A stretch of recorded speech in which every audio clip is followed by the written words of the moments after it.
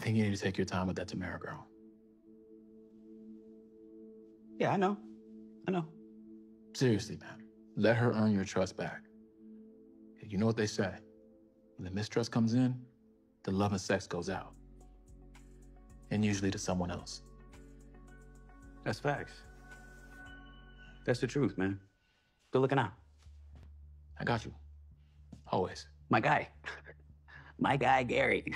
Okay, Sisters fans, you just saw a snippet of the sneak peek, and let's be honest, we all know at this point, the sneak peeks are generally the first scene of the episode.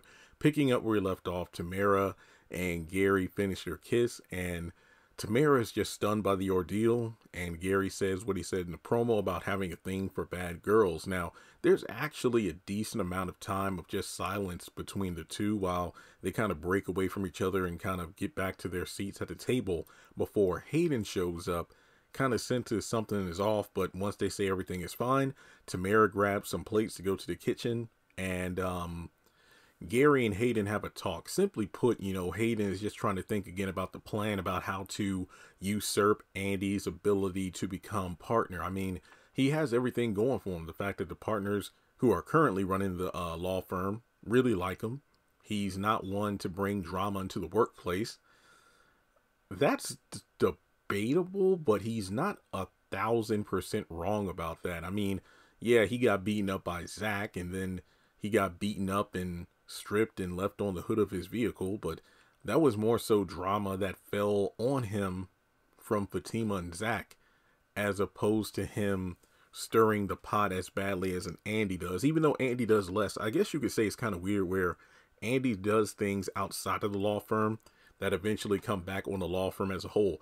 Anytime Hayden does anything, it's a matter of karma, where he's signaling out one person.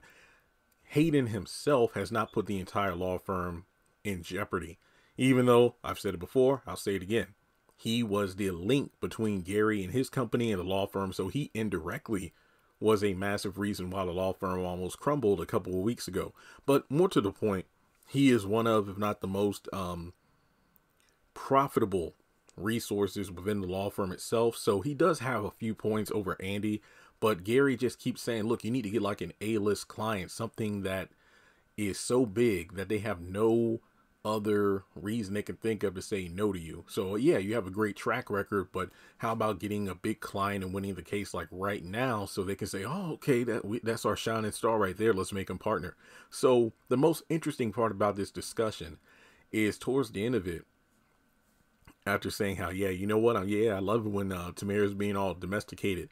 Gary makes a point to say, look, man, you talking about vacations and whatnot with her, but after what happened with her, you need to make her earn your trust back. So don't just go all in with her right now. Just make her earn it back slowly, because guess what? It's going to get to a point where if mistrust comes into the equation, love and sex leave, and next thing you know, she's going to be giving it to someone else. So that could be alluding to him. And when Hayden's like, yeah, you know what, dog, that's why you got my back. And then Gary's like, yeah, right. And I'm just like, so is he trying to scoop up Tamera too, or what? This guy, his pregnant fiance is in the restroom. He's over here kissing Hayden's wife when he's outside of the room.